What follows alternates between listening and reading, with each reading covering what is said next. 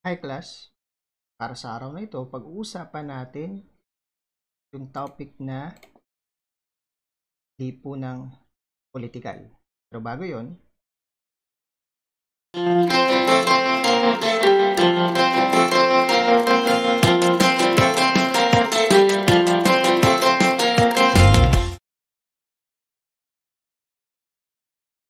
kapag sinabi nating lipunang politikal, naka-angkla dito yung salitang political, no? Or yung word na politika or politics. At siguro, ang isa sa una natin, for most of us, ang isa sa unang papasok na word or salita na may associate natin sa lipunang politikal ay ang gobyerno. At hindi kayo nagkakamali dito. Sa umagang ito, pag-usapan natin yung lipunang politikal, yung dalawang prinsipyo, no? Subsidiarity at pagkakaisa or solidarity, as well as mataya ang pag-iiral or kawalan no, ng lipunan, sa lipunan, pamilya, barangay, komunidad, yung dalawang prinsipyo. Dahil itong dalawang prinsipyong ito, subsidiarity at pagkakaisa or solidarity, ay nagsisilbing ambag natin. Mga pakaraniwang mamamayan, ang mga mamamayan sa isang lipunang politikal. Ngunit bago yan, ano nga ba yung lipunang politikal? So gaya na nabanggit ko kanina, i-associate natin ito sa gobyerno. The word politics, political, or politika itself is related, no? Laging may kinalaman sa salitang gobyerno or pamamahala. In our case, the Philippine government. At tama naman, sa isang lipunang politikal, lagi naka-focus, no? Lagi naka-focus ito or nakasentro sa governance. However, yung governance, hindi lamang siya titigil sa pamahalaan, ngunit maging na rin sa mga organisasyon, pribado, or non-profit organizations, or even yung mga small organizations, homeowners associations, yung mga ganyan, asosasyon, or mga lupon, ganyan, na merong certain level of pamamahala within their groups. As well as, when it comes to lipunang politikal, gaya na rin nabanggit ko kanina, tayo, mga mamayan, citizens, ay may role na ginagampanan. According kay John Locke, isang political philosopher, inilarawan niyang lipunang politikal bilang kahalintulad ng lipunang sibil. Ibig sabihin, dahil katulad dito ng isang lipunang sibil, merong role na ginagampanan yung mga mamamayan. In the case of lipunang politikal, sinasabi niya na ito ay tumutukoy sa isang kalipunan, congregation, association, na voluntaryong binuo sa pamamagitan ng isang social contract kung saan may umiiral na legitimate government. Ibig sabihin, yung isang lipunang political or political society or political aspect in any given society, siya daw ay binubuo sa pamamagitan ng isang social contract na voluntaryong napagkasundoan, napag-agrihan ng mga miyembro ng lipunan. Kung hindi man lahat, pero yung mga nagsisilbing representante. Okay, in our case, siguro pagbabalikan natin yung Philippine history natin, pwede nating makita na merong certain extent, no, na nagkaroon ng social contract para magkaroon ng gobyerno, okay, sa Pilipinas. Nagkaroon ng mga iba't ibang conventions, may pagpupulong ng mga leader, ng mga revolusyonaryo before, at yung mga pagpupulong na yun, pagkatapos ng mga conventions na yun, pag-meeting, pagpupulong, nabuo, regardless of what transpired, sabihin natin, no? We won't go into the specifics, pero what transpired within majority of those conventions, okay? Those meetings between a variety of or groups in our history, especially in the Spanish period, at kung sino mang mga may ginampanan, no, nung sa ating kasaysayan sa pagbuo ng revolutionary government o ng Philippine government,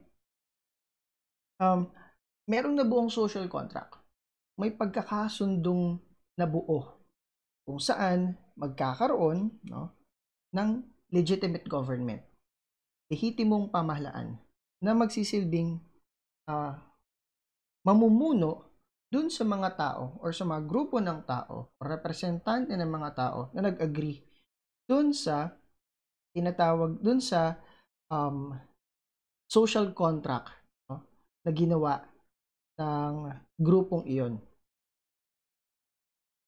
According kay Gilbert, para sa kanya naman, isang British philosopher, ayon sa kanya, ang lipunang politikal ay tumutukoy sa mga institusyon ng pamamahala. Take note, yung definition ni John Locke is, ito yung isa mga unang definitions, mga original definitions ng lipunang politikal. At nakasentro ito, kung babalikan natin yung definition niya, nakasentro ito sa legitimate government.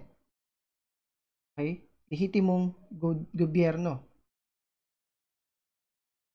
In the case of more modern definition of lipunang politikal, sinasabi ni Gilbert, ni Margaret Gilbert, na ito ay tumutukoy sa mga institusyon ng pamamahala or institutions of governance na nagdidikta ng sarili nilang ng mga social rules sa isang lipunan. Ibig sabihin, hindi na lamang gobyerno, hindi na lamang sa gobyerno nakaangkla lahat ng pamamahala. Dahil sa isang modern society, alam natin na merong iba't ibang organizations na involved or institutions as large as non-profit organizations, private companies, local governments, as well as even administrations within private companies, private organizations. They all have forms of governance or pamamahala within their groups. At sila ay nagdidikta ng mga specific social rules, okay, na susundin ng mga miyembro nila. However, in a political society, modern political society, parehas yung dalawang definition na nakaangkala dun sa konsepto ng pamamahala. Maaari natin tignan, no, based dun sa dalawang definition na ito, na ang pag-aaral lipunang politikal ay nakasentro sa pamahalaan o gobyerno. Pero gaya na banggit ko kanina, in relation sa definition ni Gilbert, yung gobyerno ay hindi na lamang nakasentro sa Malacanang. Pwede itong nakasentro din sa local government units, especially yung mga barangay, tawag dito, sangguniang barangay or sangguniang kabataan. Meron na rin silang role na ginagampanan sa isang political society, as well as the administrations, no, mga namamahala sa mga pribado organisasyon. They all have that particular role to play sa pagpapatupad or pagpapalawak ng isang lipunang politikal when it comes to governing their people.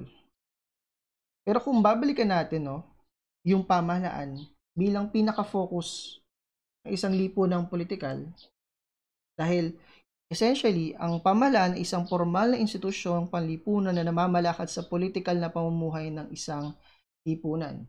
Primarily, when it comes to governance, pagpapalakad. At its core, no, tungkulin ng pamahalaan ay taguyod ang kapakanan, no, welfare or general welfare ng bawat mamamayan. Ibig sabihin, the things that the government will be doing, programs, policies that they'll be crafting and enacting, lahat ng gagawin nila, ito dapat ay nakaangkla sa tinatawag nating pagtataguyod, yung primary goal or function ng government or any form of governance, no, sa institutions of governance is pagtataguyod ng welfare, no, general welfare ng mamamayan. Pag sinabi kasi natin general welfare, pwede natin yung maihalin tulad sa common good, which is the overarching concept na gusto nating i-promote sa ating subject. Maaari natin tignan, no, ang general welfare / common good bilang kalipunan ng mga mabubuting bagay na pinagsasaluhan at pinakikinabangan ng bawat miyembro ng lipunan. Ibig sabihin, ito yung lahat ng programa, polisiya, okay, na ginagawa, pinatupad ng pamahalaan or other institutions of governance upang mapakinabangan ng bawat miyembro ng lipunan. Halimbawa, pagkakaroon ng mga blood donation drive, food and clothing donation drive, or feeding programs, especially sa mga nangangailangan, magpapatupad ng mga programa para matulungan yung mga walang trabaho na makahanap ng kanilang trabaho, pagpapatupad, pagsasagawa ng mga tourism activities to promote the economy as well as the culture of a specific community or locality, as well as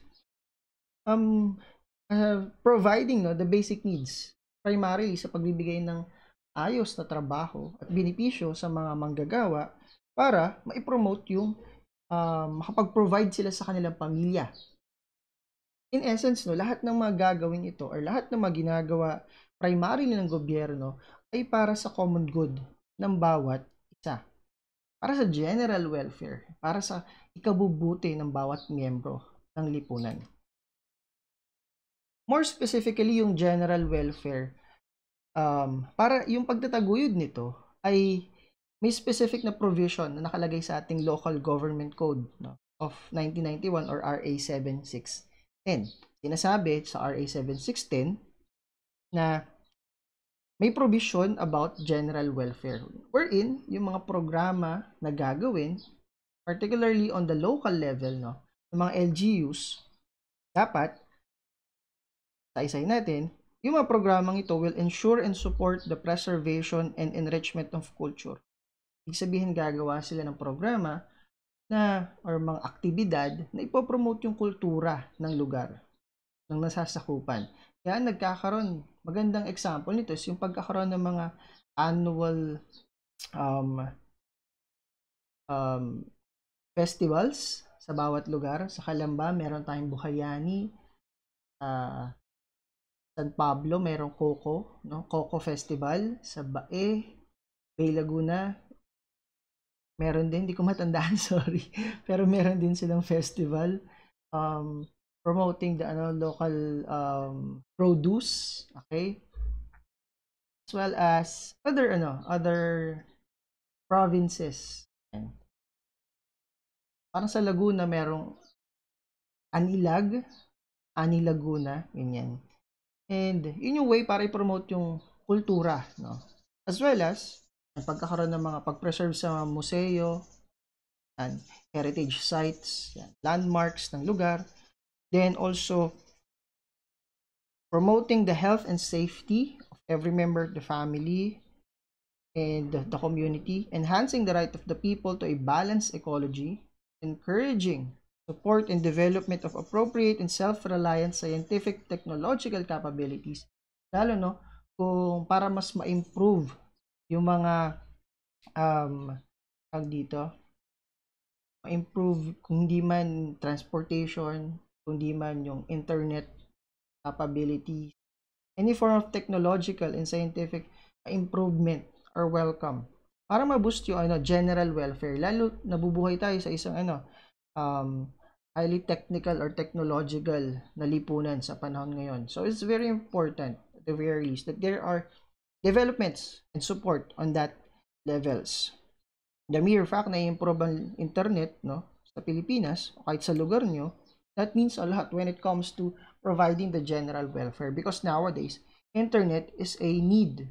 Okay, hindi na lamang siya necessity, lalo sa atin na nagsasagawa ng online classes. In addition, improving public moral. At para ma-improve yung public moral, nandiyan yung pinakamadaling way para ma-improve yung public moral is to enhance, kasunod niya na enhance the economic prosperity and social justice, as well as promoting full employment. Aside from promoting safety, peace, and order, mas ma-improve mo din yung public moral ng mga tao kung lahat sila ay may kakayanang makapag-provide sa mga miyembro ng kanilang pamilya. Promoting full employment to the residents, maintaining peace and order, and preserving the comfort and convenience of their inhabitants.